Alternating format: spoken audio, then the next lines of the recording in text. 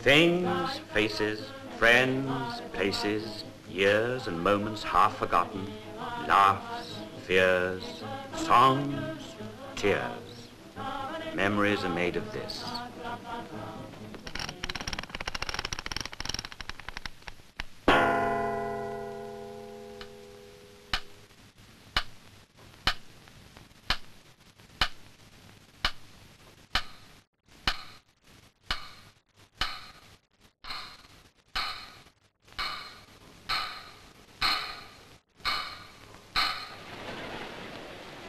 I remember a time when a dream proved itself, alas, nothing but a dream. The League of Nations, its aims and ideals the finest. But lasting peace can only be made if all men desire it. And in 1937, well, it was all a matter of one's sense of values.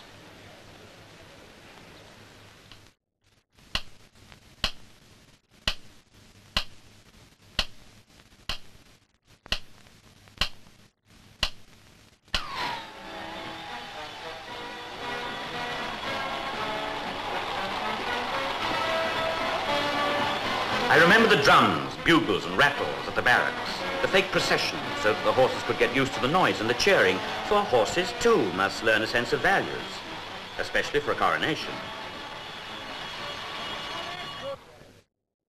Once again was a closely guarded treasure to be temporarily removed from the Tower of London, for once again a sense of values called for it to be placed upon a head. Not upon the head of the first intended, for he had sacrificed his claim because of another. For Edward now, not the throne of England, but the title of Duke of Windsor. In his stead, one who had never aspired, yet who was now to devote his life, for such was his sense of values.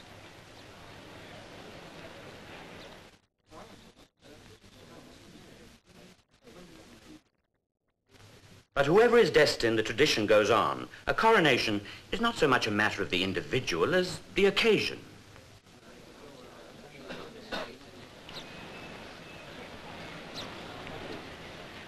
Yes, an occasion that doesn't come round very often. So when it does, you make the most of it. And how much a party you make of it depends entirely upon, well, your sense of values. So Britain made ready, while among the rising stands of Westminster, her statesmen attended to their business, and there was plenty for them to attend to. For the world outside Britain's coronation of 1937 was restless, ever-changing, ominous, and full of doubts and fears. Yes, everywhere you cared to look, except perhaps in one direction, namely westwards. In the United States, a president had been re-elected.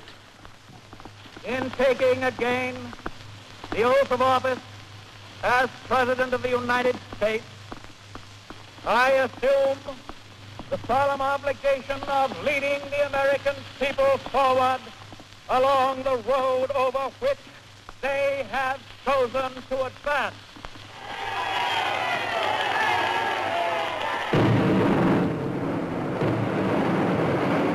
But the road on which America had chosen to advance, wasn't that chosen by certain others? For their sense of values wasn't the same at all. On the bridge of a battleship in the Mediterranean, the leader of all the Germans being entertained by the leader of all the Italians.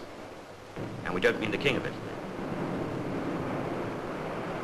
Yes, the boys were all there together, inspecting the Italian fleet and estimating its fighting power should there be, well, trouble. Of course, who was going to make the trouble was anybody's guess, depending, of course, on their sense of values.